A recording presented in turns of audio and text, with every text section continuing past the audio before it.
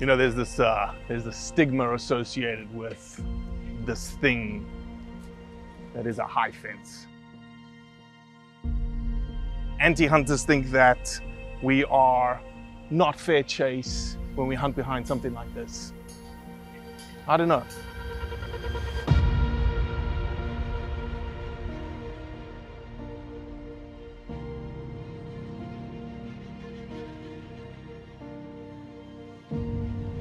It's here in West Texas, it's here in South Texas, it's here in the hill country of Texas that you've got this thing that is out of Africa.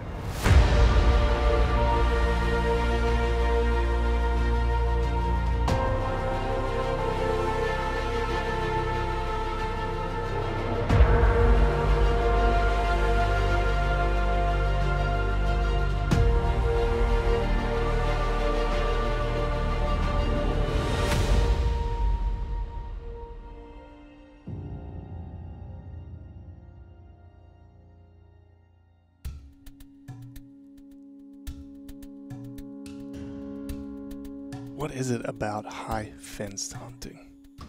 Just mention that you're hunting behind a high fence to a group of hunters, and you'll get a wide variety of despairing looks. You may even get a high five. Make that same mention on social media today, and you're likely to get verbally abused. High fence hunting is not hunting, it's killing. High fence hunting constrains animal movements and thus it's not fair. High fence hunting is put and take. Every week trailers of new animals arriving for the rich and the privileged to shoot for their pleasure. So what's the truth? What's the authentic truth behind high fence hunting?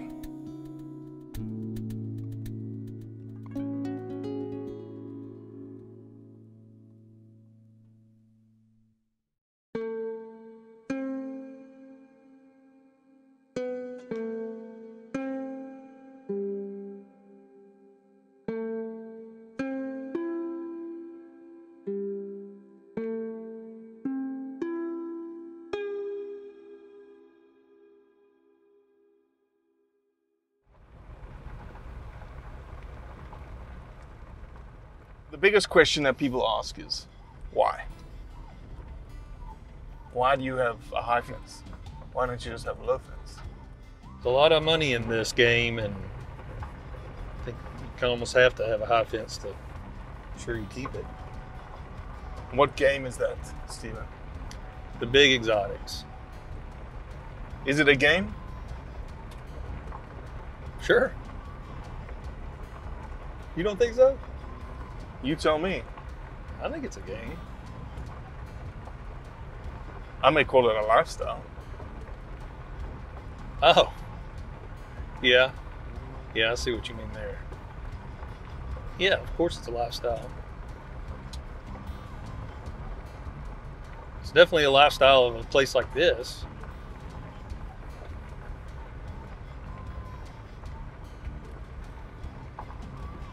$8,000 acres.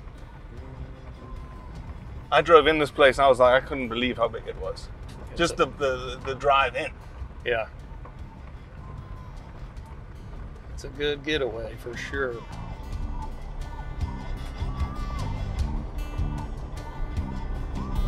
Is this place better because of you having a high fence in terms of the productivity, the biological diversity, the quality of animals? Is this place better or because of the high fence? Yes, to all those, maybe not the biological diversity. As far as the quality of the animals and the quantity and how healthy they are, yes, they have benefited. But it wasn't by accident either. Purposeful. Yes. So how many species on the property? 13 on the property. Can you list them? I'll do my best. Zebra. Zebra. Excuse me. Zebra.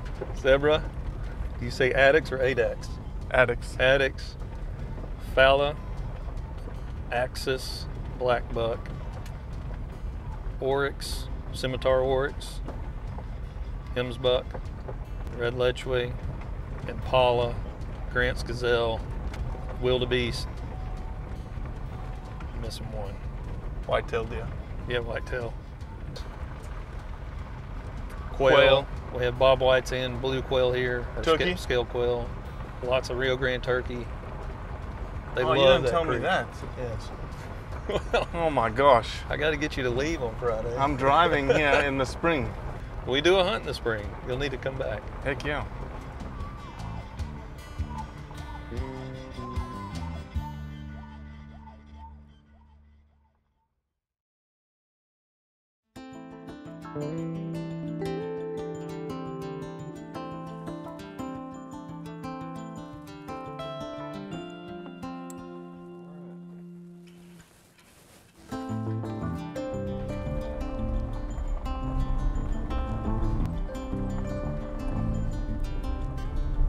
It's here in West Texas. It's here in South Texas. It's here in the hill country of Texas that you've got this thing that is out of Africa. You've got these beautiful African species of wildlife flourishing in a landscape that they're not native to. And yet you've got a number of these species that are endangered back on their native ranges. So is there an opportunity because of the high fence to supplement these endangered species back into their native environments?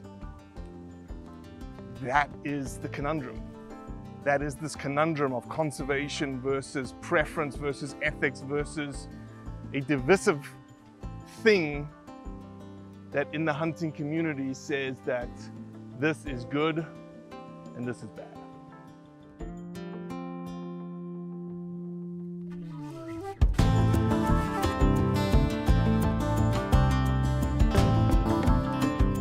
What the high fence does is allow you as a game manager to control your habitat better, control your animal population better, and grow better animals.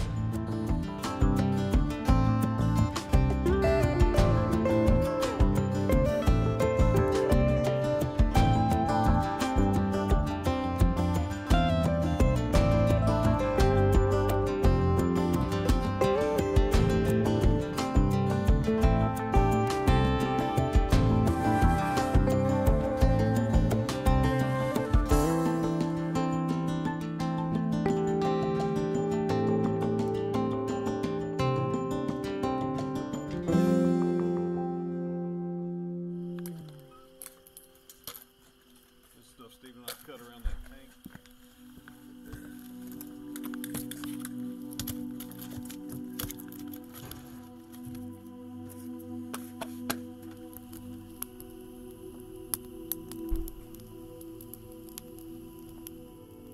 So it all started, though, our grandfather went to Africa over 20 times.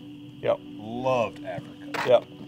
And since we were young boys hunting with him, he was always looking for the right piece of property to buy where we could all hunt together, have holidays, and he found this place, and he always wanted to have what he called a little piece of Africa in Texas.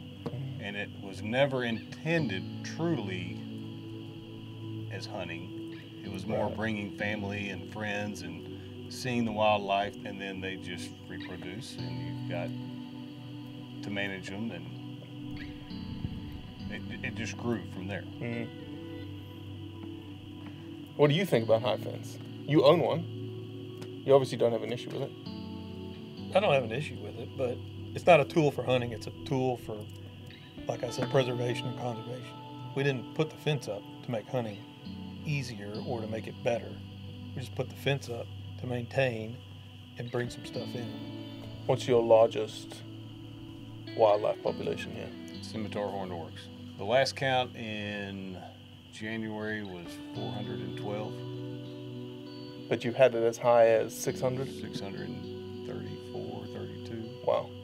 Do you know how many are in the wild in North Africa? I do not.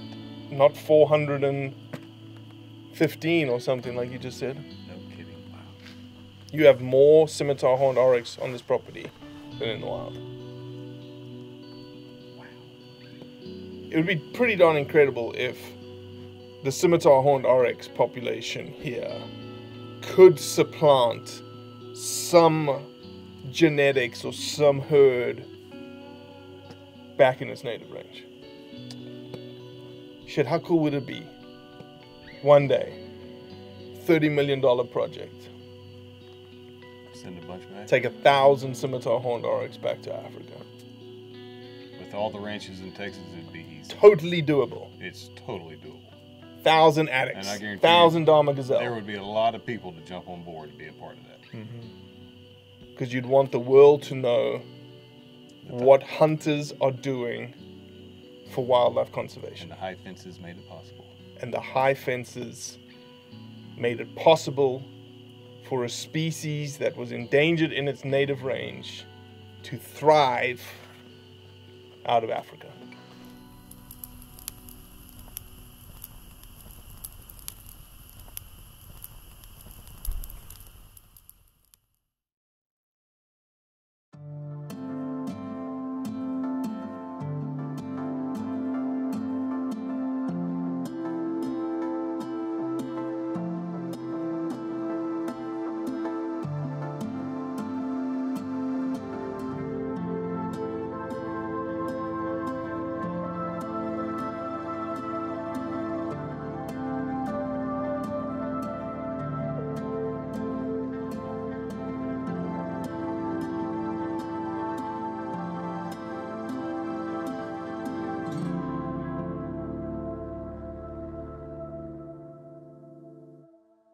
This morning you were in a helicopter and you didn't find a scimitar oryx. I have 40 plus.